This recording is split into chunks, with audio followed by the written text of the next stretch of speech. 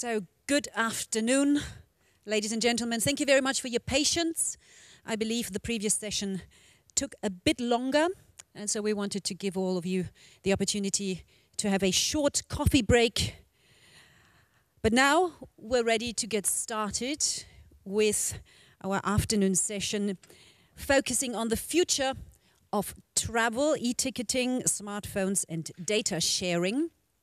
Now, I don't know about you, but I'm not that tech savvy. I have used my smartphone already many times to download my boarding pass, for example, when I'm flying somewhere. Some of you probably use smart cards for ticketing, traveling on mostly local and public transport in certain regions, which are mostly limited. So one question, of course, is how can this public transport be more cross-border and seamless? And this is exactly what we would like to focus on in the next 90 minutes, focusing on the opportunities and risks innovation and information technologies are bringing to public transport. And so that all of you can participate in this session, we have headsets. I hope you all have them already. If not, then just go outside. One of our hostesses will surely be able to hand a headset to you. We have 6 languages translated for you. I would like to start with a short introduction round with opening remarks from all the panelists. Then we will have a discussion, which I very soon would like to open up for questions from the floor. We have microphones standing here, so if you just give me a sign, raise your arm that you would like to ask a question or make a comment, that is welcome too. Then I will leave it to you. Now, let me first introduce the panelists to you. Over there on my far right is Pedro Pablo Errázuriz, and I hope I pronounced that correctly. He's the Minister of Transport and Telecommunications in Chile. Welcome. Then there is Mr. Scott Belcher, CEO, Intelligent Transportation Society, in short, ITS of America. Good afternoon to you. Next to him is Mr. Mitsuo Higashi. He's the Director of the International Department, East Japan Railway Company. To my left is Tom Brenner, Vice President, Nokia Applications.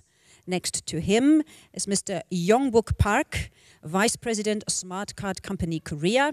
And to my far left, John Verity, Chief Advisor, ITSO Limited.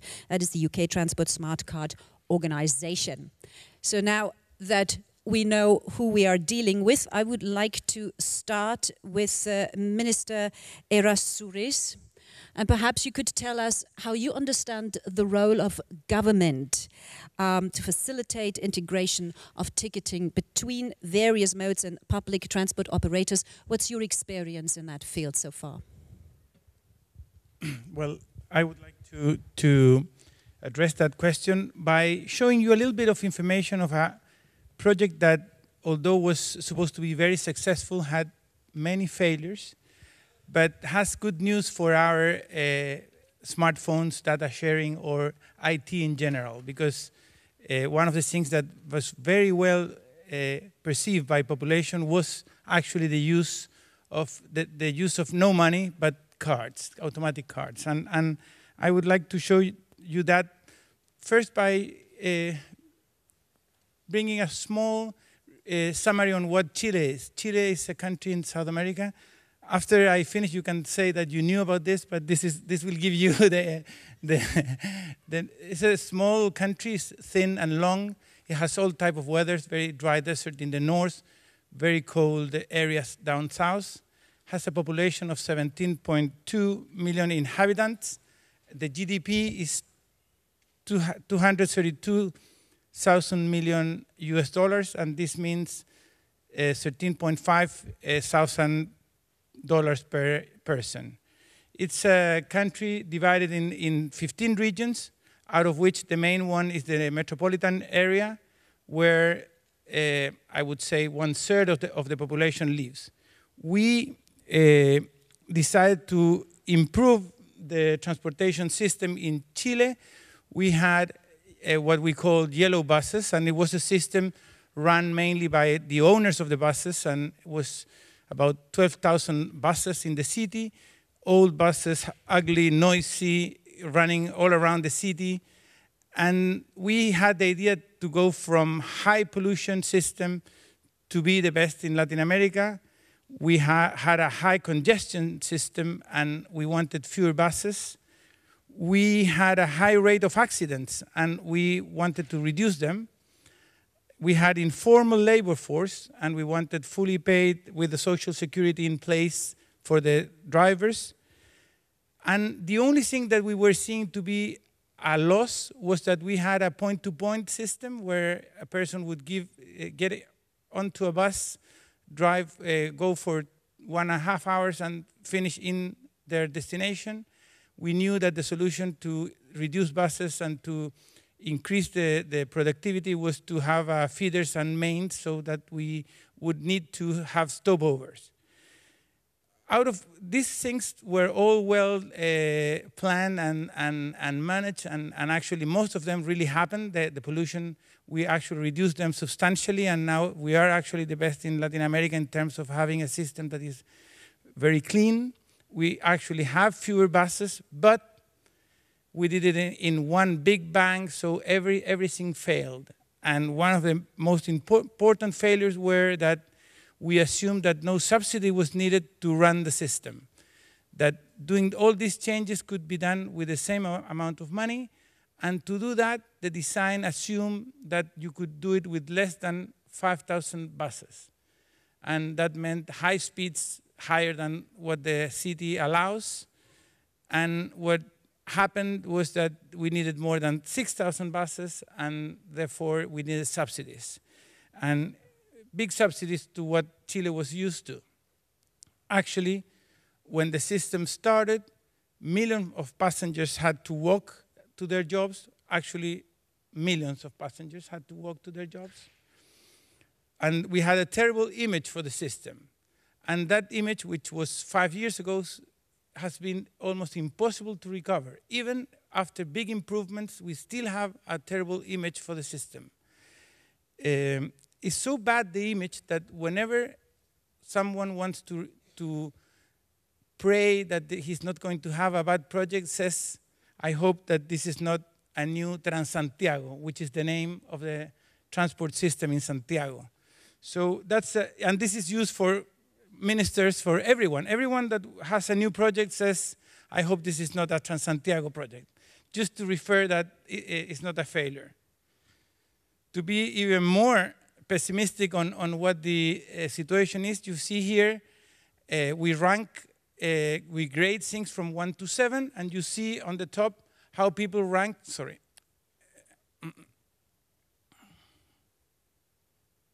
One second. How people rank, this is 4.2 average, so almost pass, because 4 is to pass, it's just above passing, and if you see the service of buses is even worse.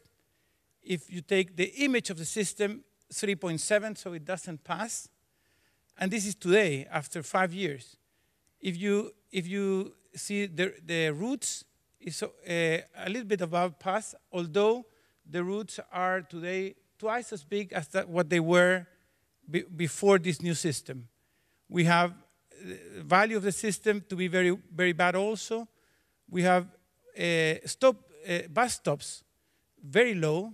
Is 4.4, although we had 1,000 stops with roof before. Now we have 7,000 stops with roof. Still, the people think that it's a very bad system. We have infrastructure to be weak. We have the metro, which is one of the fifth. It was ranked among the 5 top one in the world, but still people feel that it's not, well, it's better than everything else, but still not too good. And I skip one, and I skip the use of cards. This is the only thing that people see to be very good. So where everything is perceived to be very bad, although it's actually much better than what we had before, the use of cards rather than money to pay in buses is perceived to be very good.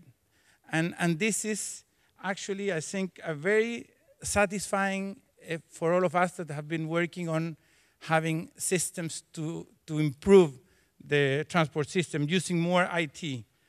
And although we have a lot to do and it's hard to change the image of the system in Chile, we have very good news when it comes to use of IT systems to improve the efficiency of the system.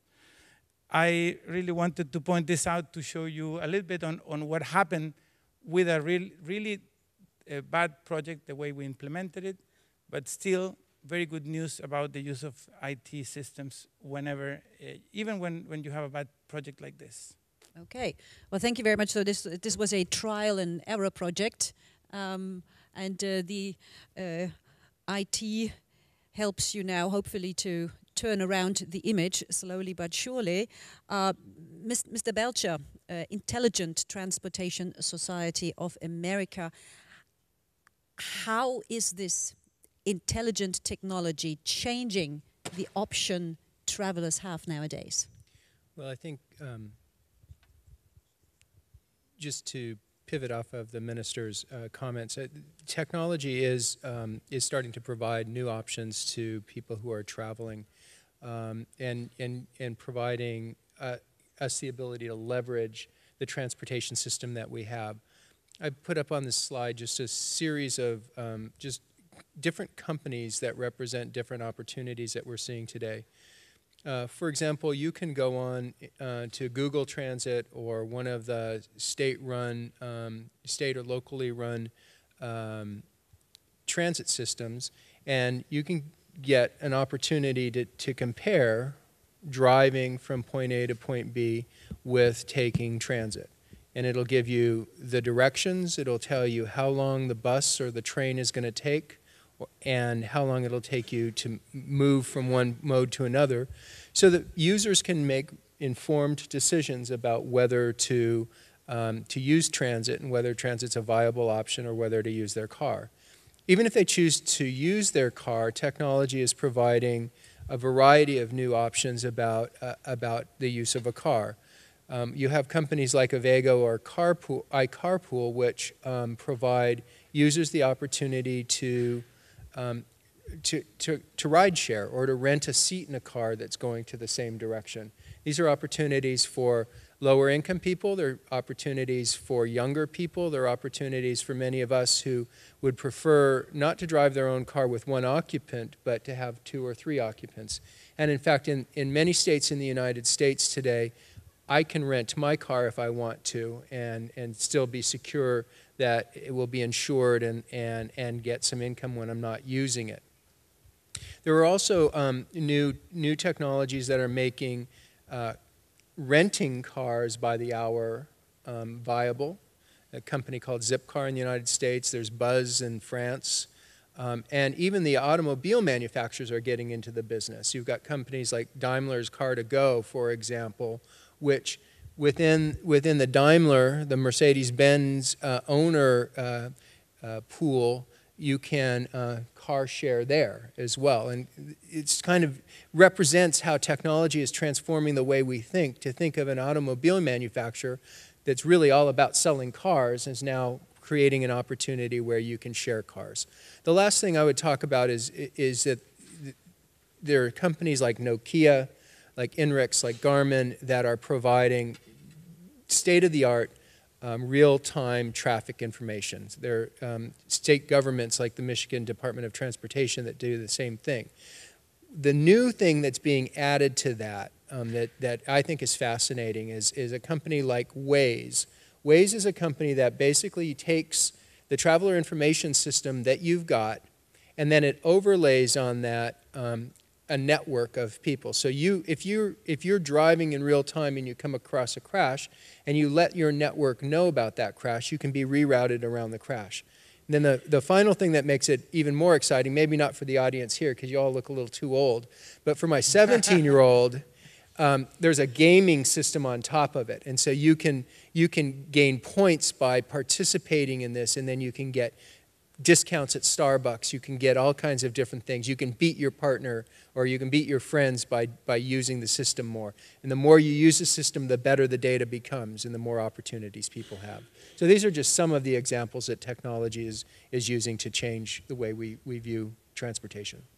Well, there was certainly that remark, that very charming remark you just made to our audience here, is one point that I would like to explore later a bit more in detail, whether all these new technologies are really something for the next generation, if people like us can still keep up with it.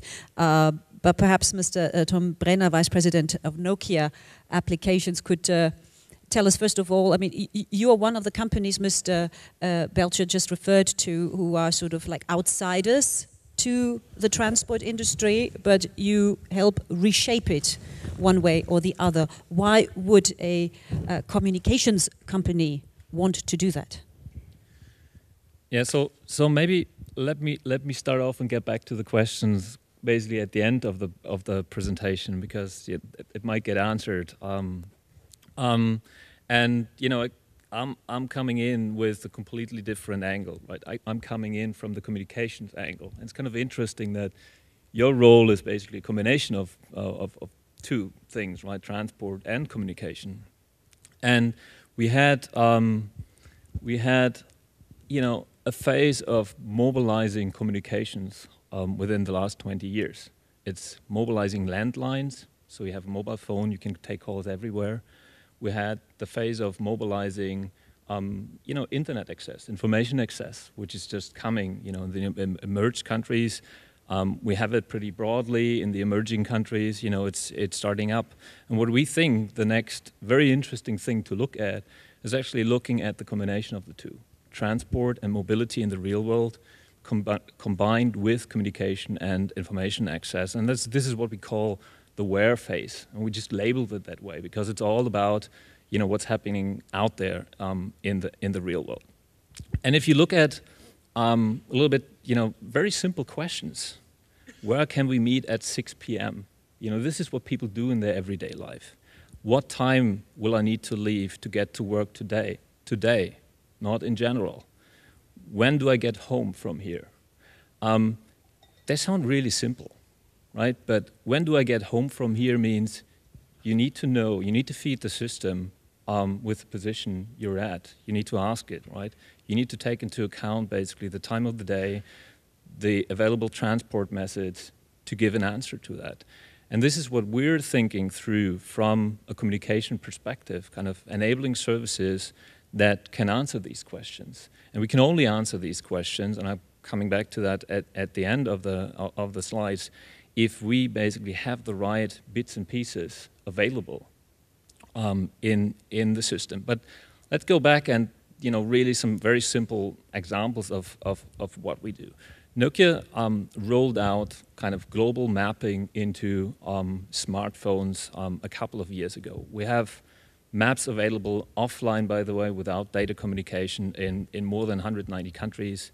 We put turn-by-turn car navigation into mobile devices in 90+ countries worldwide. So we're basically trying to give people exactly that type of mobility on the devices that they have in their pocket.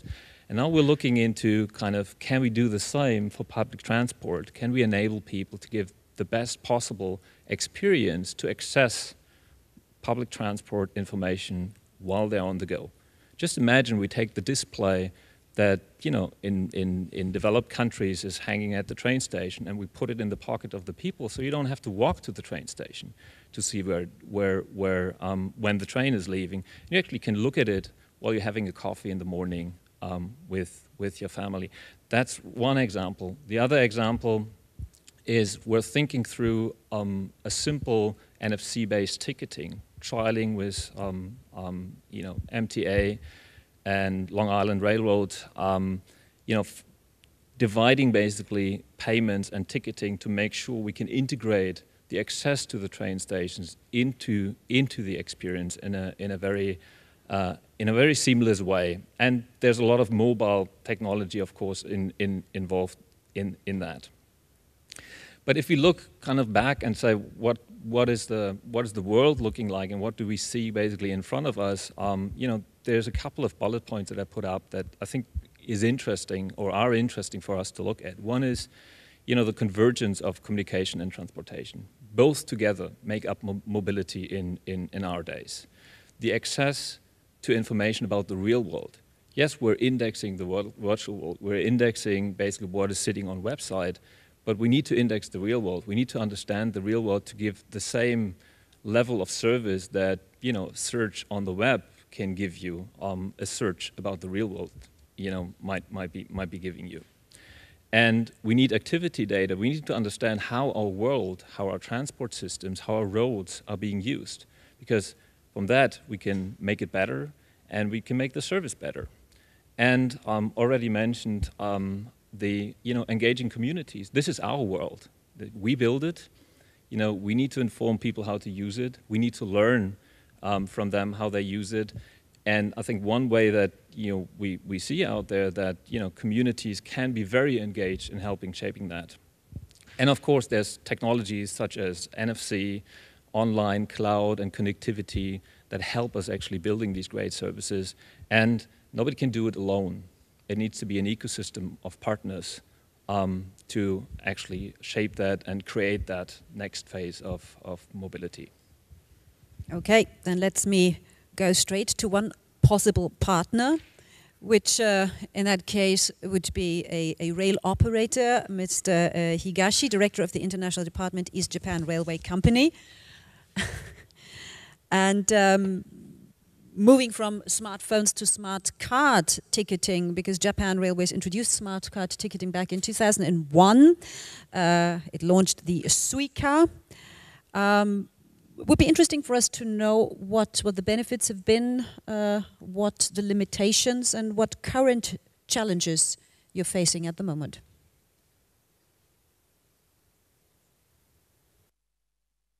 I would like to make a presentation by the Japanese, so could you take a headset, please?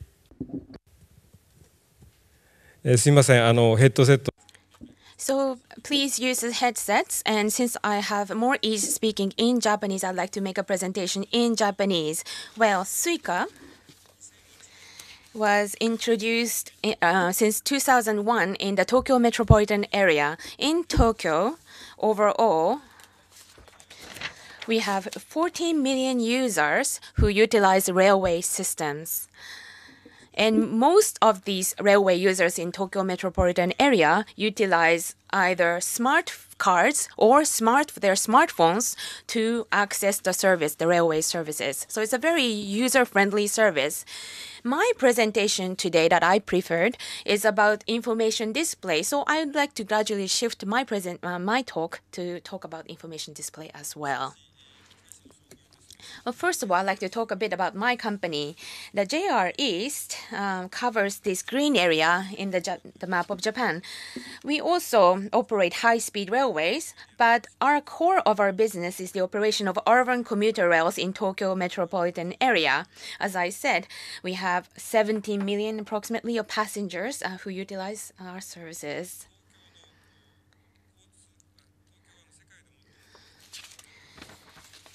So as I said, Tokyo is area where the public transportation system is most developed in the world.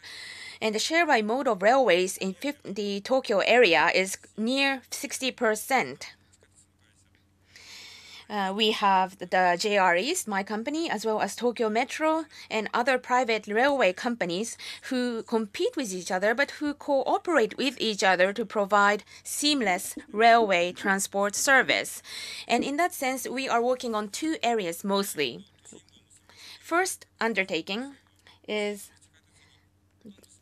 the through operation of railway system. The suburban railways are connected seamlessly to the metropolitan subway system. So that's one undertaking. And the second undertaking I'd like to introduce is the smart card usage that was already mentioned. And already there are 50 million of cards that are issued at this day. In terms of information provisioning, we undertook some analysis of our status. Every year, our company undertakes a customer satisfaction survey. And if you look at this chart here, The lower part of this chart shows the influences of total satisfaction of the customers of JR East. And we learned from this customer satisfaction survey that the greatest source of dissatisfaction for customers is the fact that the necessary information are not provided in a satisfactory manner in case of accidents or delays. And customers, we learned, are hoping that we provide information on network-wide services, not only our company services. And they also would like the service to be provided at their home or at their offices. And they also would like information on alternative routes, for example. And so, therefore, we learned about the customer situations, and also we realized that we need to overcome two challenges in order to solve this. One was that we need to obtain the information of other companies' services. And secondly, we learned that we needed to come up with a solution to provide the information in an easy-to-understand manner. So in terms of the solution to the challenge number one, we have established a new train service information center that can provide seamless information of the network-wide services. Second thing we did is we started providing information that are text-based and not voice-based. We created a new system, new software, that can convert the information to text-based information. And this information, text-based information, is provided through internet to the customers, and also they are provided to the large displays at stations and within the trains. And in case of accidents, for example, we have two flows of information now. The one flow of information is the traditional route of information that is provided from the train management center to the trains and the train operators, and as well as the station. This is the traditional route of information. The second additional flow of information is the information directly to the customers using internet and also displays at stations and in trains. A little bit about the information provisioning based on text-based. Well, by converting the information on text-based information, we can provide the information more widely than previously. And we were therefore able to provide information in a more seamless manner. And we also started providing information in a map form, which is much more easier to understand for customers. And so in terms of the information literacy, we believe that we were able to solve our problem and provide information that is easily understood by more people. We have much solutions and numerous solutions in terms of ITC and how we provide information to our customers. But I think our success in this case here is really thanks to a cooperation between the industry, the companies like us, and the government. Thank you very much for your attention. Thank you, Mr. Higashi. Now, information service, obviously a very important factor to seamless transport. Mr. Youngwook Park, Vice President, Smart Card Company, Korea. You have been thinking for 6 years, you and your colleagues, about the right way, the right tool that would allow borderless travel. And with borderless travel, I mean outside of Korea as well. So that people from other parts of the world within your region in East Asia can travel without problems.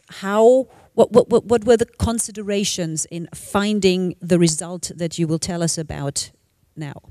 I think before answering to your questions, I have to explain a bit what is ECOPS and I guess ECOPS stands for East Asia Common Payment Scheme. So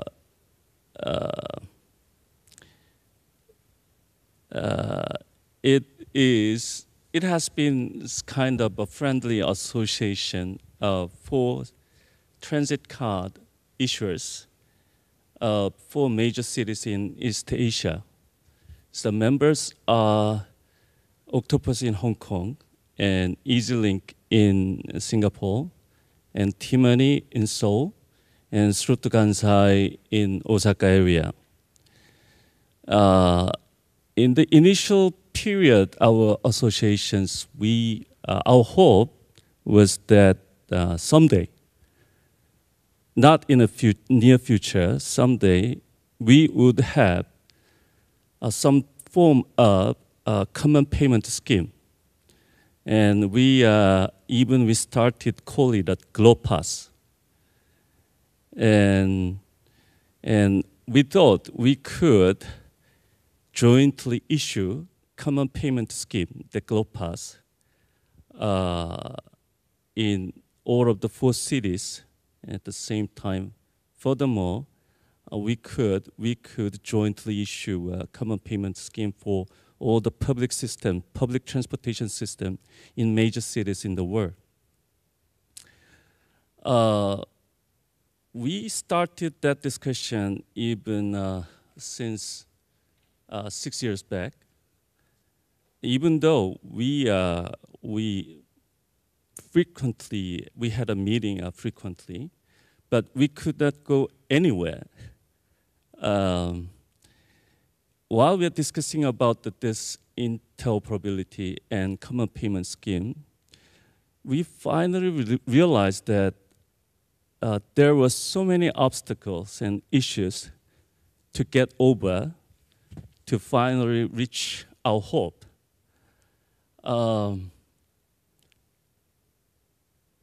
So we decided to forget about that common payment scheme, the GloPass, for temporarily.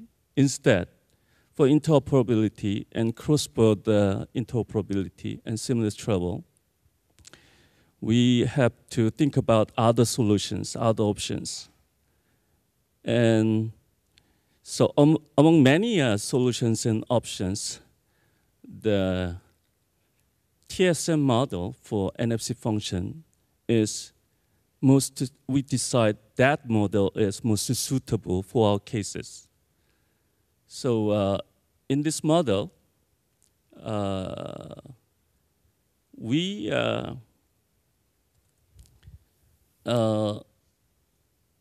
have to have, through this model, that the focus was that our focus is that our customer, foreign visitor, can download the local application, transit card application, into his or her own NFC mobile phone. To have that kind of a service, we think we have to have common mobile channels through which our customer can download that local transit card application into his mobile phone.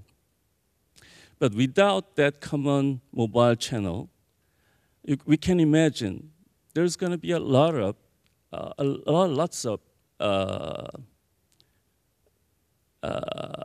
technical coordinations and business contract between telephone companies and transit card companies. So the picture on the right side, it must be a right side, right? Shows that the complexity of those business structure and required correspondence between the companies. So we think GloPass can be the common mobile channel through which our customer can use in the foreign territory, use their mobile phone as a media for payment in public systems. For example, Korean visitor in Singapore can make access to the GloPass and download EasyLink application into his mobile phone and can use it throughout the whole Singapore area.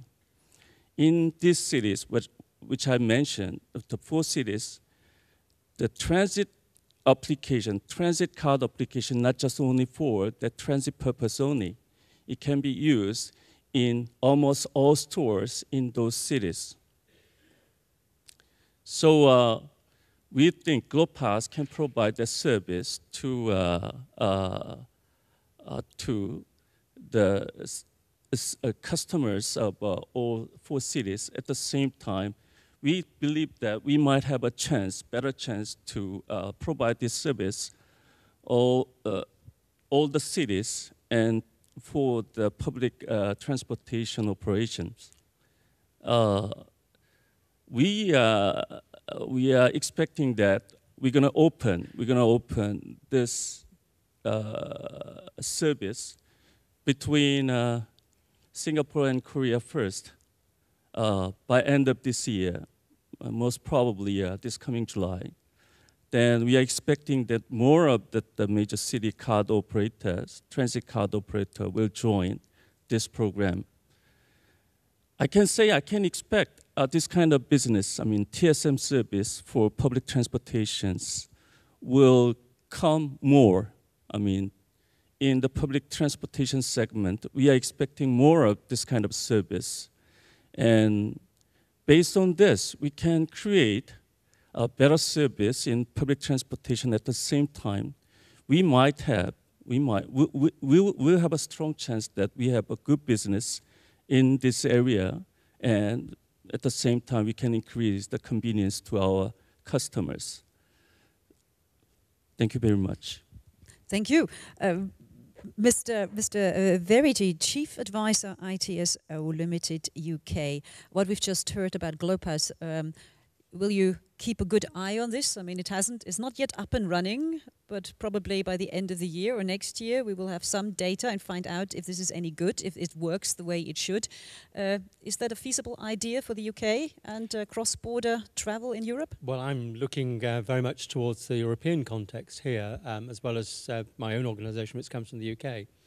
But I'm really sort of hearing through the presentations that have gone so far this afternoon, 3 themes. There's a theme which is predominantly aspirational, saying, let's see if we can start to use the new technology of mobile phones to start to bring together how we plan our journeys, how we go through those journeys, pick up real-time information, change our plans.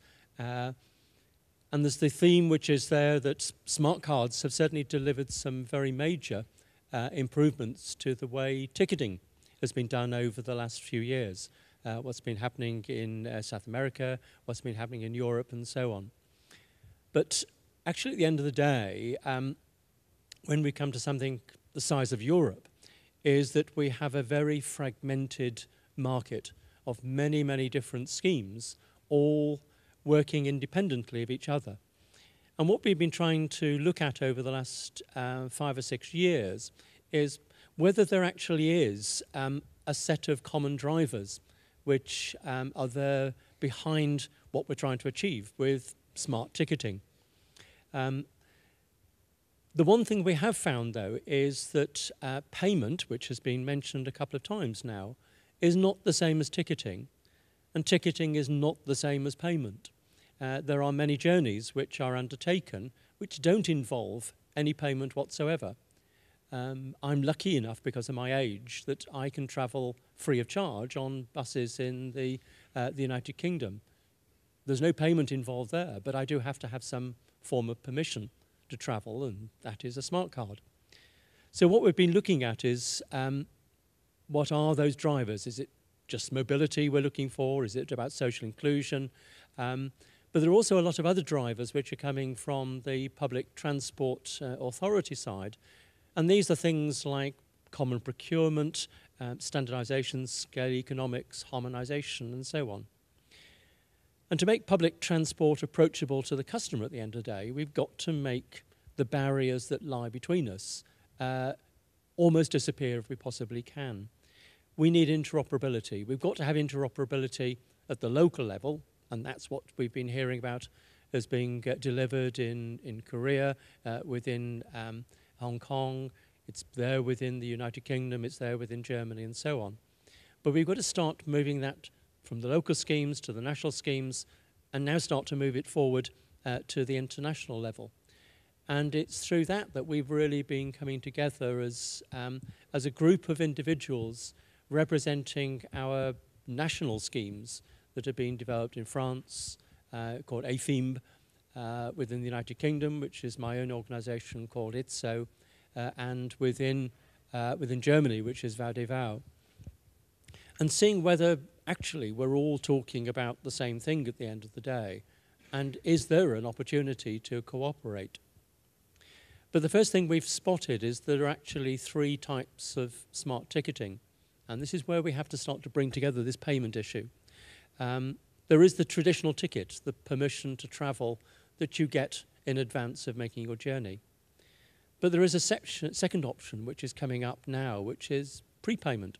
Simply being able to make a small payment to enter a metro system and then make that journey. There's not really a ticket associated with that. It's just simply a prepayment to get onto a bus line, a metro line, or whatever. And that's fairly common now in a number of US cities and elsewhere.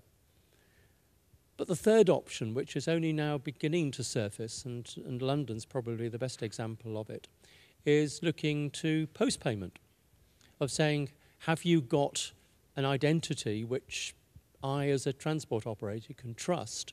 And that's a new word that's coming into the vocabulary. Can I trust that identity? Can I trust that smart card, that mobile phone, whatever it is, to allow you into the system, to track the way that you're traveling, and then at the end of the day, decide whether it's possible to make a reversal, to go back to your bank, or if it was a bank card, to some stored value if it's on that identity, on that smart card, and then draw that money out. Because at the end of the day, public transport needs to be paid for. It's all very well being aspirational of encouraging people to use public transport, but it's got to be paid for at the end of the day. And we've come together under the auspices of the UITP, which is the International Association for Public Transport, to look towards a memorandum of understanding, and that was signed in February this year. And we're now starting to take it on to the next stage. So we're looking to what's happening in Korea and the cooperation that's taking place in Southeast Asia. We're looking to other models as well. But we're also looking to build our own model so that we can build a level of cooperation across Europe that is going to deliver smart ticketing in a way which suits both the operators and also the consumer, the person we're trying to encourage into lower carbon forms of transport. Well, thank you. I found would like to pick up on the trust issue, but from the other side. So it's not the operator. Can the operator trust the traveler? But can the traveler trust indeed the operator, or be it the mobile operator or the transport operator, by sharing so much data? Because whether it's the smart card, whether it's the mobile phone, the smartphone, there's an awful lot of data that goes out there, be it me downloading maybe an application that allows me to be up to date on bus schedules. In that moment, I also share information with, with whom, big question mark, that I intend to take this bus. Do I want to share this? And what happens with this information? What about data security? Mr. Belcher, I mean, what is your take on that? How can that be controlled? Well, I have 2 answers. I have my glib answer, and then I have a more serious answer. And my glib answer is, how many of you have one of these in your pockets and you use it as a GPS to see where you're trying to get to? At that point, you're giving that data up, that privacy expectation. That's the glib answer. Maybe even a second glib answer is that our expectations of privacy are changing every day. We want to be connected, and part of being connected is sharing data about where you are, what your likes are, and what your needs are, and that comes with benefits. And so the probably more practical answer is that there are ways to handle the privacy issues. We've got lots of experience doing it Again, companies like cell phone companies, companies like tolling companies, bank card companies regularly manage large amounts of public personal data, and there are protections in place to protect the use of that data, and we have systems which allow you to opt in, to choose whether to share your data. And again, when you share your data, there are benefits that come on the backside. So I think it's a little bit of a red herring. I think people care very much about it, but I'm not sure that they really fully appreciate how much of their privacy they've already given away. Okay, but it sort of also means that if I aim towards seamless travel, I may have to give up some of my privacy. I can't have my cake and eat it. I think that's right. In terms of smartphones and all this technology that is moving so incredibly fast, what about coming back to the age remark earlier? But even at a younger age, people that are just less tech savvy. I mean, we're all very busy in our lives. Do we actually, as the consumer, I'm talking about the end consumer, are we capable of keeping up? Is that being taken into account by the operators, by the people who develop all these technologies, that the end consumer might be lost already, or certainly as technology keeps developing, which obviously hinders us making use of it, if it doesn't do it already to a certain extent? So I think, you know, especially the mobile industry, learned a lot within the last 10 years.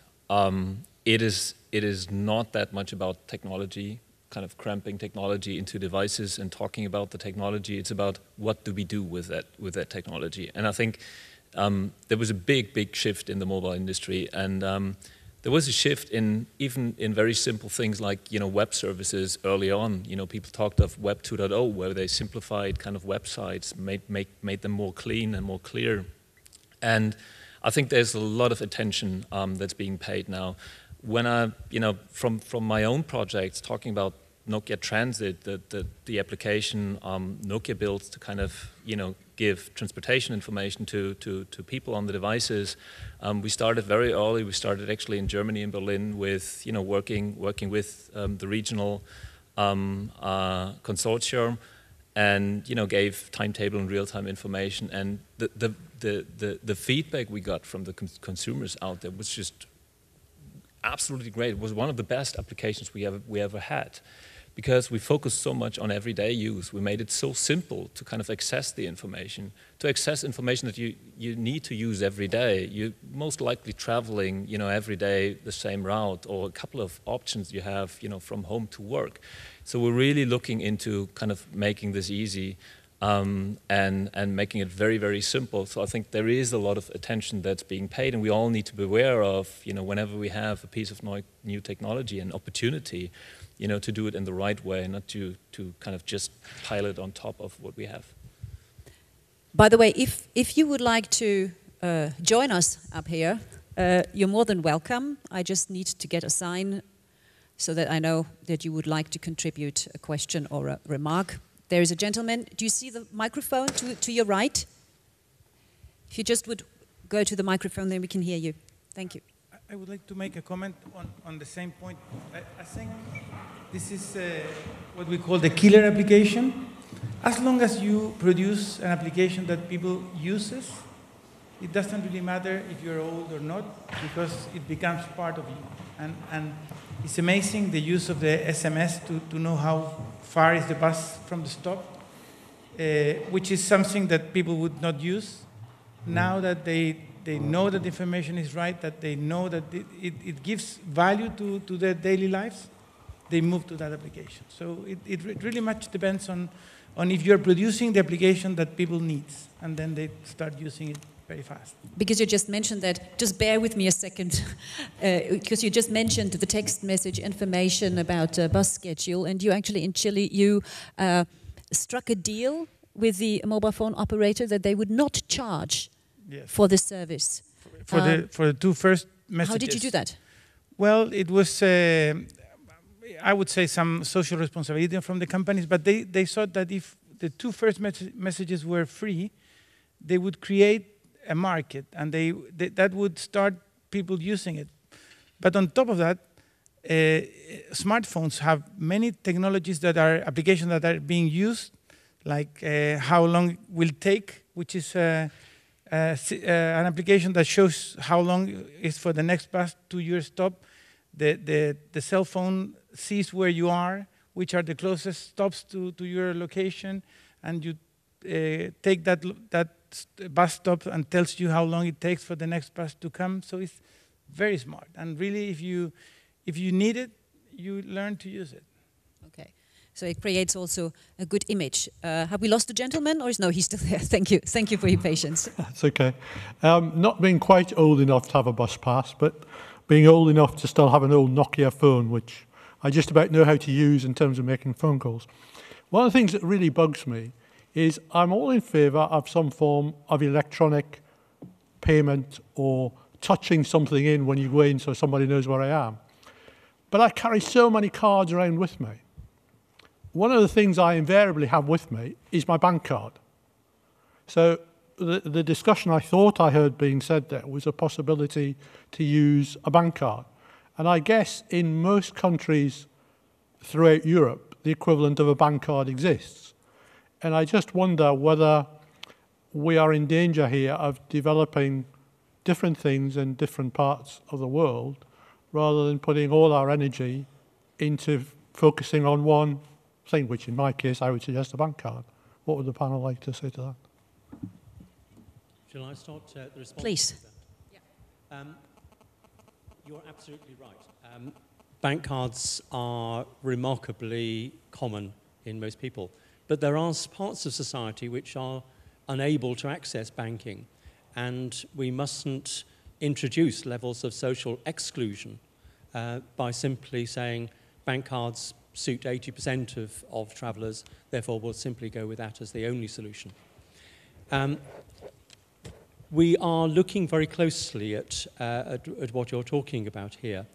When I go to that form of smart ticketing, which I called prepayment or post-payment, which is primarily used on metro systems, bus lines and so on, then yes, you're absolutely right. That should be the way forward. If we have a contactless bank card and it's simply being used to prepay, then nothing's been written back to the card, and therefore it can be used, and anybody should be able to enter that system if they have a banking card which has money on it and is able to start that journey.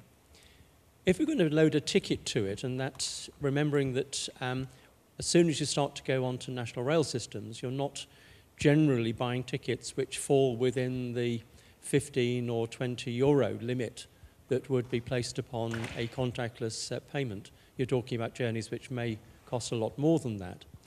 Then you're going to have to write a ticket back to that smart card. The other problem we've got is that if you're doing a journey which starts on a bus, then goes on to a national rail line, you then go back to a bus again, or maybe you change country, then it's very unlikely and indeed very difficult that there would be a single ticket which would cover all of those elements of the journey.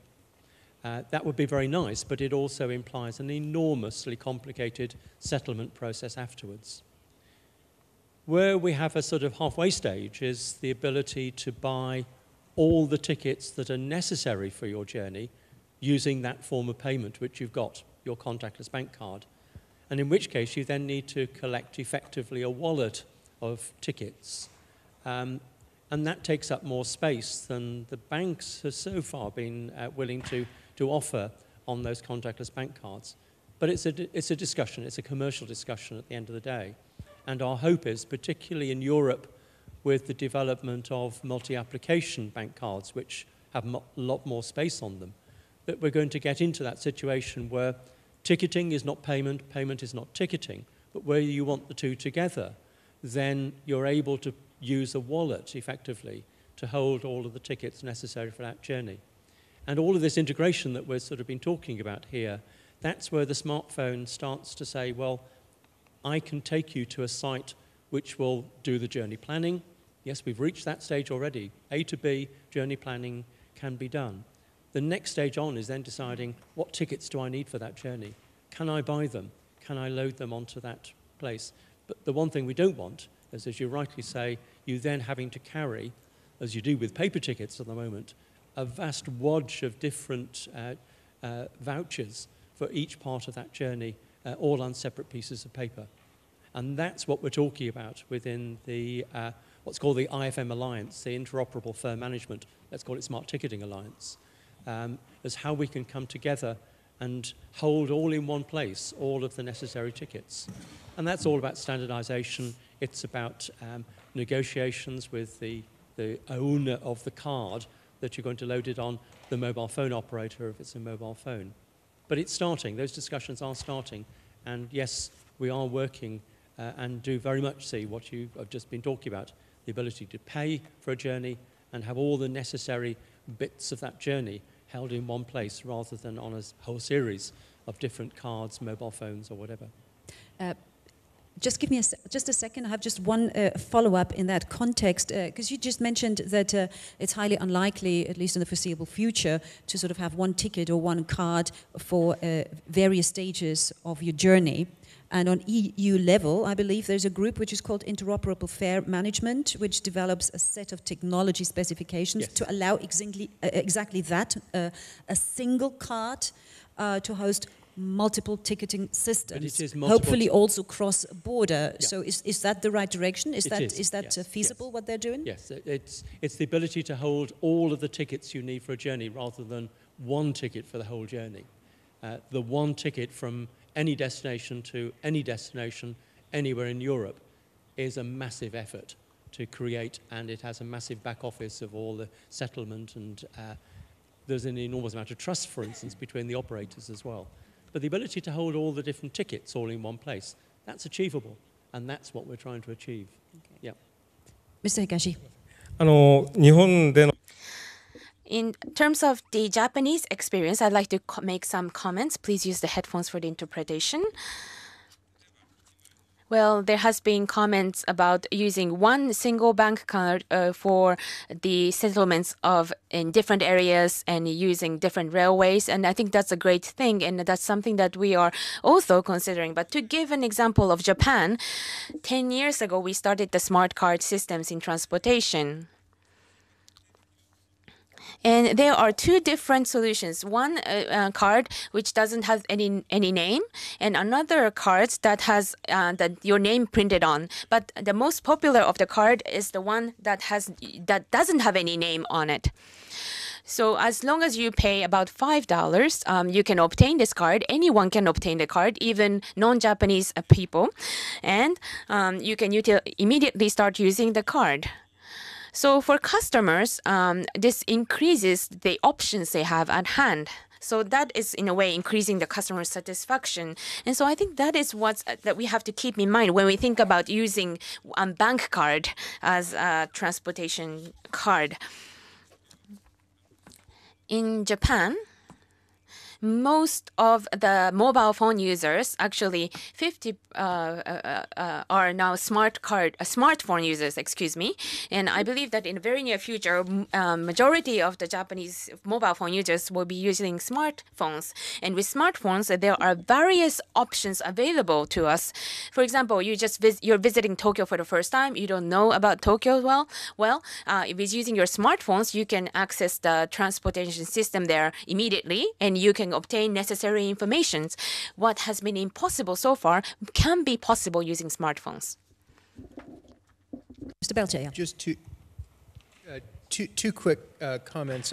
First of all, in various parts of Europe, in cities within the United States and within Latin America, you are moving towards a system in which you've got one card for multiple transport systems.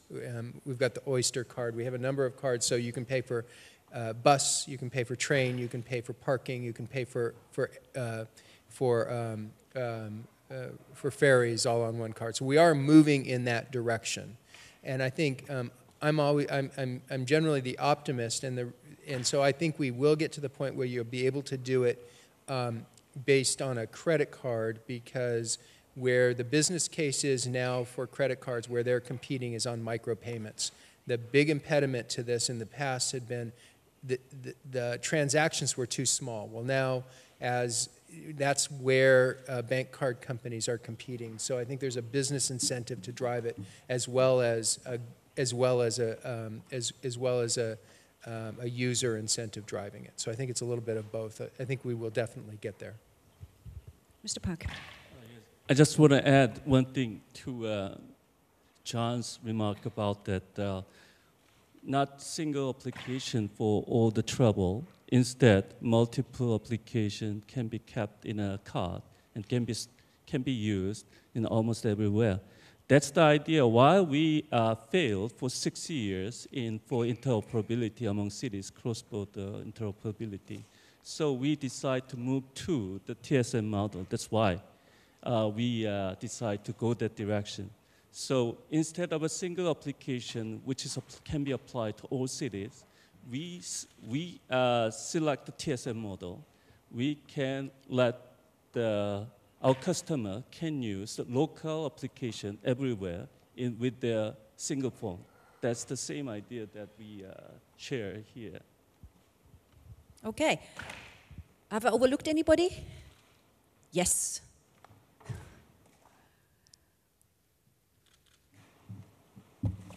Thank you. My name's Adam Carey and I'm a journalist from Melbourne in Australia. My question's regarding smart cards. Melbourne is in the latter stages at the moment of introducing a smart card for all travel and completely phasing out the old paper tickets.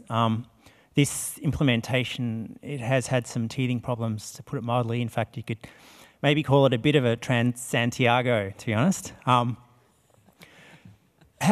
just keen for any insights that people can provide from cities that are a bit further along the track than Melbourne is. How important is it to have a system for short-term visitors that is very easy to use and that is instantaneous and that doesn't inconvenience travellers or leave them short of out of pocket or short of make them pay more than they should be paying? And have any of the cities, any of the systems you have worked on had these problems in the early stages, and if so, what did you do to identify and fix those problems? Thank you. All right, who feels? Mr. Higashi? Okay, headsets.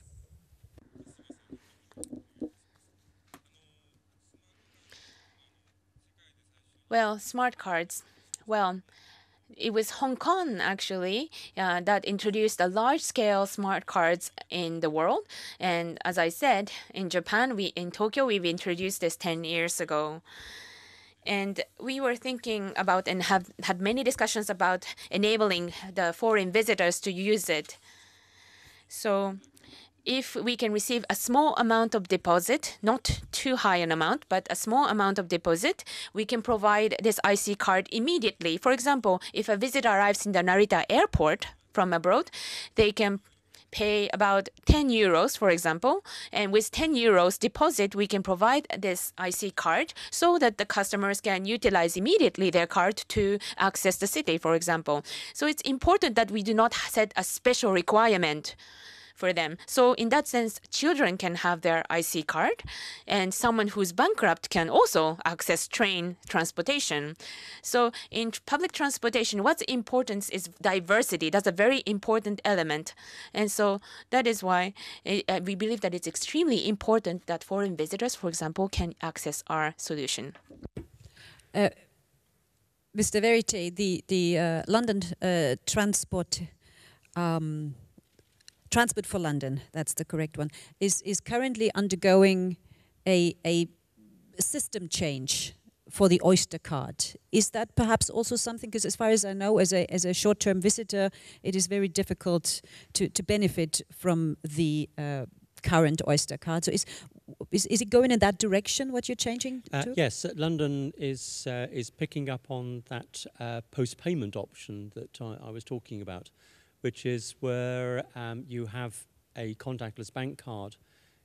On arrival in London, that card will be read and trusted for the rest of your journeys in London. until overnight. They will then look to your bank to reimburse the cost of that, or the journeys, because it's multiple journeys that you may well be making during that time. So that is an alternative option to the traditional smart card. And smart cards are actually dropping in price. In the United Kingdom, you can, in some parts of the country, actually get your smart card, which is simply a paper ticket with a chip embedded in it. So much cheaper, much more disposable. The other thing, though, that will come will be the option of using your mobile phone. But that really leads to probably part of the other answer to the question about Melbourne, and that is the importance of standards and specifications. The International Standards Organization has done a lot of work on defining the standards for smart card use in transportation, picking up both at the technical level of the radio frequency that will flow miraculously between the smart card and the gate or the ticket machine or whatever that you're using. But you also need, and this is a big issue for us in Europe, definitions of both what you're talking about, the language of smart cards, and at the next level down, what an application looks like, what sort of operating systems you will allow on the cards, and all of that needs to be defined to a point where there is no misunderstanding between one organization and the other. There is a lot of trust, and this word is coming up time and time again. There is a lot of trust in the standards that are used in smart card ticketing in public transport, which needs to be underpinned by the bodies such as the International Standards Organization, which are responsible for those standards. And more people are getting involved. We are involved both at the national level, at the European level, and at the international level to make sure that, yes, we don't fall into the problems that have befallen a number of smart card schemes around the world on implementation. If it wasn't specified enough, then somebody will find that variability in that specification and will, unfortunately, make the system not work as a result of that. But yes, London has gone to the route of multiple ways of actually entering the system and using it. But we also need to make sure that multiple types of cards, multiple types of equipment are all interoperable within a single scheme as well. Okay, before I ask the gentleman to ask his question or comment, whatever it is, I just wanted to ask Mr. Brenner. I've noticed that when we do have questions here, and even up here on the podium, the emphasis seems to be the smart card as opposed to the smartphone as a means to cross-border travel. And could it have something to do with operators fearing possible information transaction costs? Do they not trust the smartphone as a tool? How do you explain that? So I would even go one step back and abstract from, you know, whatever device or whatever, you know, piece you're using that replaces the ticket, and basically ask a very simple question. What was a paper ticket? You know, paper ticket was something that enabled me to use the system. Right, it's something that has been, you know, was validated when I entered the system. It had a fare attached to it. There was some process of controlling the fare, so I don't kind of, you know, run, you know, on the train longer than I actually paid for. Or it was a very simple system. There was a second piece, and you know, coming back to decoupling a little bit the problem, which is I needed a method to get the ticket. Right, I needed to pay for it. And the method to get a ticket was maybe a counter. There was multiple payment options, maybe a card, maybe cash, maybe a subscription, whatever, right? And I think what is really important when we start using new technologies to make sure we basically don't establish more complex systems than we actually need. What we need is, we still need the very simple validation. We still need a fare attached to a ticket, you know, used to be a piece of paper. You know, it should be very effective, efficient, because people don't want to line up, they don't want to wait to open the gates, they want to use the train, they want to pay for it. The second thing we need is, of course, a payment. And, with online payments, with, electronic banking, with, other payment services, coming up, there's new options to pay. But that shouldn't complicate the ticketing process, right? Because we don't need it there. We can introduce new fares. We can introduce post-payment after using the ticket, which still the ticket is the same, right? You use it, you collect some more information about the ticket, and then you pay later on. So from our point of view, I think we need to make sure that whatever we establish is effective and cost efficient. Trust zones, different applications from different operators, interoperability is a really, really tough problem. And I can tell you from the mobile industry, we know what this means. Mobile phones running in every single country in the world. And so I just want to raise the awareness of, let's always ask ourselves, do we have a simpler system? And I think what we're talking about in our ticketing approach is really decoupling things, really looking at a very simple model where, a ticket ID, similar to a paper ticket, is being used to enter the station, to validate the fare, to attach a fare to the ticket, and completely decouple the payment system from it. Because there's different options in different regions, on different phones, with different operators, that can all be solved. But, when we start mixing things, I think it becomes very expensive because new applications, updates for applications need to be paid for, they need to be trusted, getting into trust zones. So I just want to create the awareness that new technology, it's the same thing we talked about before, right? When we introduce new technologies to consumers, we need to make sure it's simple, it's easy, and it's cost efficient as well. Okay, keep it simple then is the motto here. Please. I'm Michael Rose. I'm from Los Angeles. We do not have a seamless transport system in Los Angeles. It's very seamed and maybe chasms, basically. And public transportation is just dreadful in Los Angeles. And private transportation is gridlock. So I'm not quite sure it's really a transportation system or really just a parking lot. But looking at the smart card, would be great if we actually had a really wonderful public transportation system, but the people who are using public transportation generally in Los Angeles are seen as have-nots. And I'm wondering if looking at technology creates additional barriers to people who may not actually have an income that would allow them to have the newest technology. Are there ways to incorporate within the new technology some legacy technology so people aren't left at the curb? Okay, that we don't create sort of some parallel societies in public transport. Mr. Belcher, perhaps you would like to start there. Having grown up in Southern California, I feel your pain. There are a couple of different levels to the answer. One, interestingly, if you start to look at the statistics of phone ownership and smartphone ownership in the United States, but also in the developing world, it's really remarkably high. People have phones now before that's their first and major discretionary purchase. And so I think that there's that. Then as we start to, one of the things is you talk about data. Making data available, it can be made available in a multitude of different ways so that people who don't have the same access can still get better information. So you can get real-time next bus information not only on your phone, but also at the bus stop on a variable message sign, for example.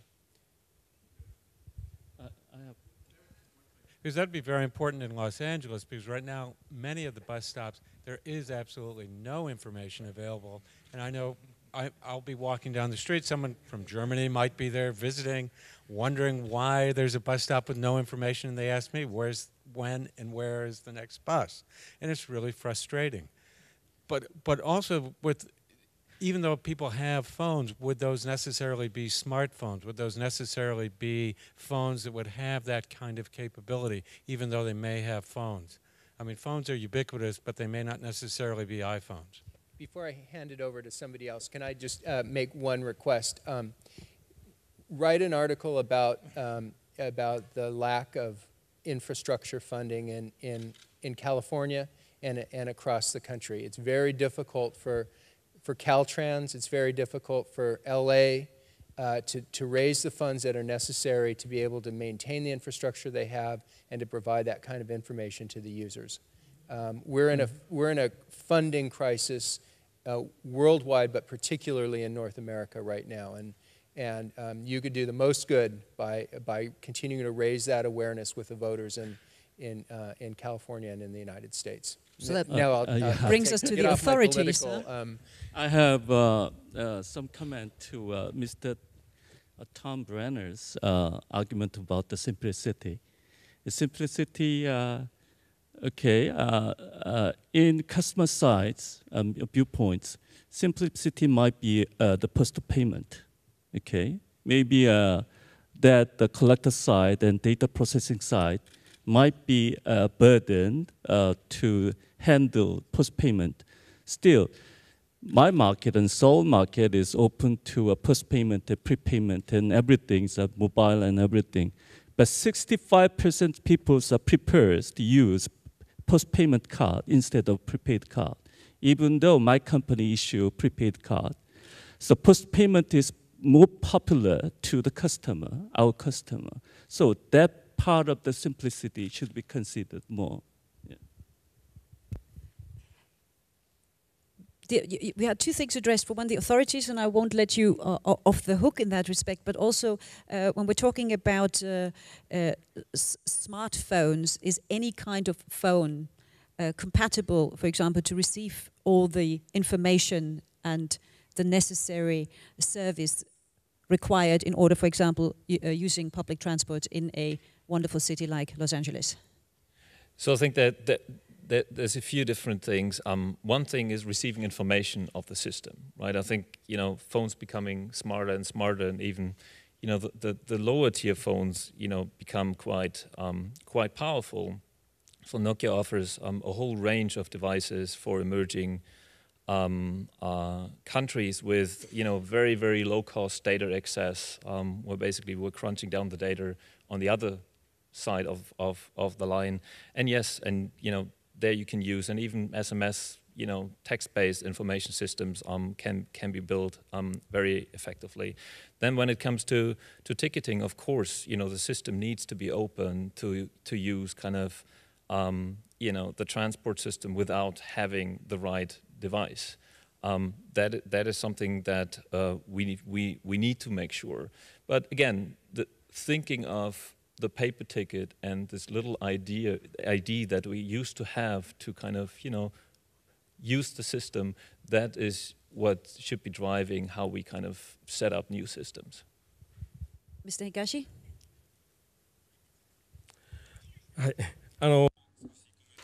So let me make some comments here. There were many important points mentioned. But regarding smart cards, well, from a considerably long time, we were thinking of introducing smart cards, but in actuality, smart cards were not penetrated. That has been the history of smart card, and within that backdrop, the Octopus card in Hong Kong and the Suica in Japan, for example, and Oyster card in London were finally introduced in the past few years. And this is the killer contents here is that the usability and the ease of use for the users. And the person from the LA mentioned that how can we, about the important point of how to realize usability and ease of use and attractiveness of use from the customer's point of view. Well, in case of Japan, the Suica card can be utilized as an e-money or e-wallet as well. The users can use the same card to use the transportation system and also go shopping in the supermarket and also use take taxi and pay with their card. So in that sense, this transportation card for the general public in Tokyo is becoming a really important part of their everyday life. And that is why more and more people are using and obtaining the Suica card. So in a way, we have a positive cycle in Tokyo. And we have been discussing also about information. And as I mentioned in my presentation, we need to think about who is the generator of the information and who is willing to pay and shoulder the burden of the information provision. We need to clarify this point, and otherwise we will not be able to provide the necessary information. So the method of information provision is also very important. And in that sense, there's a very interesting episode. So in Japan, we created at the JR East, the train information center, as I mentioned in my presentation. And on the internet and on the chat page, many users are uploading information about train services. For example, if there's a delay or if there's a suspension of service somewhere for some train service in Tokyo, some end users will be chatting about it immediately. So in a way, there is so much more information provided to the society at large. And in that sense, if you can use the social media and the chat, for example, chat application, maybe we do not have to spend so much money to provide the necessary information for the end users, and it may be even quicker. So we need to make sure that we can utilize these expertise, these experiences into the final solution that we are developing. Okay, we're almost run out of time already. We started a bit late, so maybe I just add a couple of minutes if you have the time. I wanted to turn to Minister Erasuris one more time because it bugs me a bit, the question about infrastructure funding. And on the one hand, we have these great ideas of technological possibilities with a smartphone, e-ticking and so forth. Some operators interested in one version using the smart cards, others perhaps more interested in developing the smartphone possibility. You have all these different kinds of travelers, more or less tech savvy. Where does the role of government come into it? I mean, how do you connect all the dots and make sure that at the end you actually have a seamless transport, that all parties benefit from it?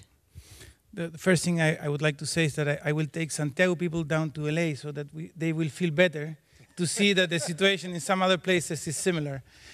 But and the second thing is that cellular phones, Chileans, we have 22 million cellular phones and only 17 million people. So cellular phones are very, very common, and everyone has them. So clearly, we're very, very close to.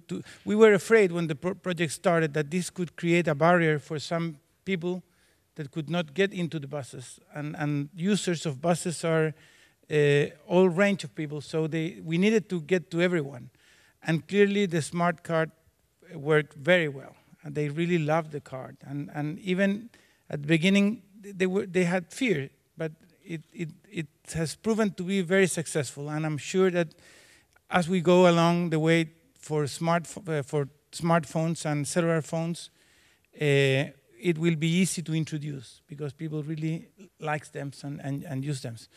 We, as a government, had a very big involvement in the starting of the Transantiago project, and we really think that failed in many aspects of the project. We are moving towards creating the conditions and making private companies to do their job and trying to set standards, making sure that things are usable for everyone and that the system that you have in one city works the same in other cities, making the conditions, but pushing them to make the changes and hopefully next time make the changes in small steps, not in one go. But really, we feel that there is a huge work for authorities to make sure that you have the conditions, and that is infrastructure in some cases, that is standards in many cases, and also pushing private investors to be part of the system.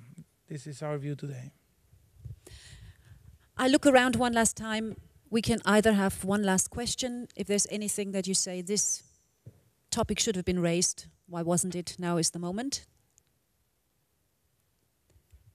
There's two now, okay. Make it short.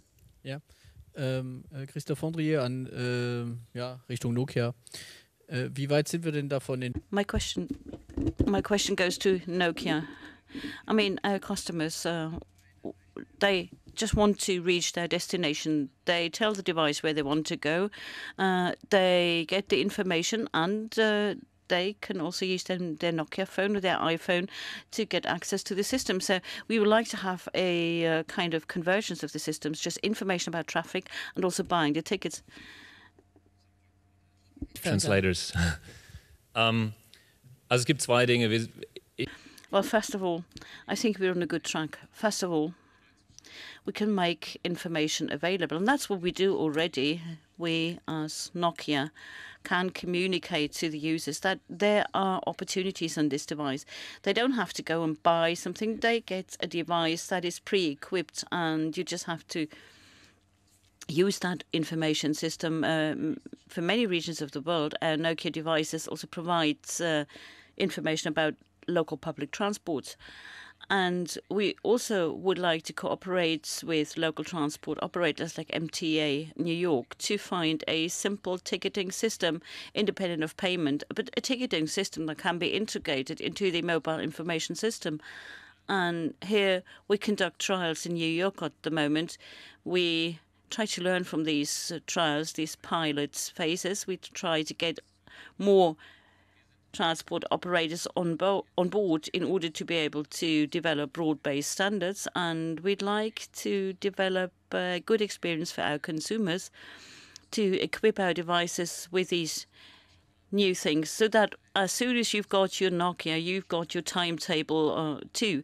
So when you have your device, you can easily and immediately also use the tickets in order to get on the train and just go. As far as payment is concerned, I mean, there we have to find a solution. It's a very complex thing to do, and there are many different opportunities, and there are many solutions that were developed already.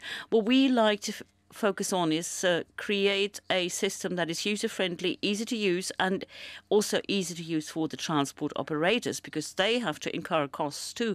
And to a large degree, the costs to be borne by the operator will be the cost that the user has to pay for the ticket. The gentleman here in the front. Nope. First row. For Tom Brenner, please. I come from a far country, the same country of the Minister Erasmus. I have a question for you. When I travel, if I want to use my smartphone, it's not yours, it's but I want to use my smartphone, my telephone company in my country send me a message and send me warning, warning, your financial future is danger. What is the expensive, the technology or the service of the telephone? What do you think? How long time we have to wait for the technology was cheaper? So the answer, of course, is not simple to that question, but I can give you some very easy, easy to understand examples of what we did in Nokia. And one of the interesting points also regarding to public transport and transportation is you need to have information about the world around you. You need to know the streets, you need to know the walking distance. If I want to tell you in the morning when you should be leaving to the train station, I need to know how much time does it take for you to walk to the next train station or to a potential alternative if one bus line is not running. This type of information we're already embedding in the device. We have a lot of information that we can already put on the device. We don't need connectivity. Our maps that Nokia ships in over 190 countries can be downloaded locally to the device, so you save money. You don't need kind of to connect and load big map data. Other information, of course, like real-time information for from the public transport system needs to be downloaded, because otherwise it's not real-time and it's not up to date anymore. But a lot of information is really kind of is not a lot of data, and we can be very efficient. And as mentioned, for emerging countries, some of our phones are actually specially made to save data cost, or we build services specially just on SMS basis, so there's no big data connectivity needed to run the services.